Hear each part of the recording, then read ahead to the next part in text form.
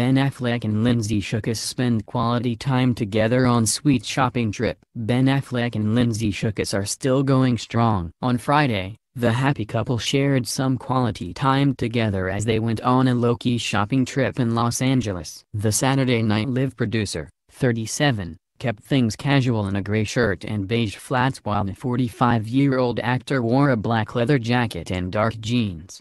The pair were all smiles as they debated purchasing several pairs of shoes. The two, who first stepped out publicly as a couple in July, are now sharing a New York City apartment when the actor is in town. The Justice League star is paying for the Upper West Side apartment and stays there with Shookus when he's in the city, a source previously told People. Shookus, who works as a producer on Saturday Night Live in NYC, moved in around October. Affleck has also continued to spend time together with ex-wife Jennifer Garner and their kids, Violet, 12, Serafina, 8 and Samuel, 5. In addition to spending Christmas Day together as a family, the pair were spotted taking a morning stroll together in Los Angeles in December and got together for Thanksgiving as well. The Argo star capped off that holiday by taking his daughters to see the hit musical Hamilton. Affleck, who has been photographed recently outside an L.A.